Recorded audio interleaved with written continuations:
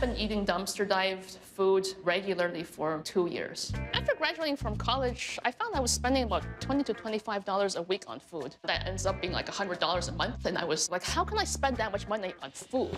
It's time to go dumpster diving.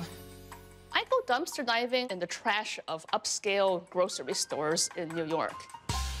These stores often throw away a lot of very high-quality foods, including organic foods and really nice prepared foods. There's a lot of grapes in here, and artichokes and tomatoes. I'm guessing these tomatoes got thrown out probably because they're among a bunch that had maybe 1 or 2 that were spoiled. So often the store would just throw the whole batch out.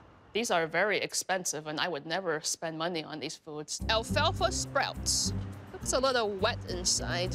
When I dumpster dive, I get the opportunity to eat really high-end gourmet foods that I would never pay for. The gnocchi pasta thing. Fresh, no-boil lasagna sheets. These stores are most wasteful, disposing of food that is still edible. I eat dumpster dive food that sometimes has been expired for months or even years.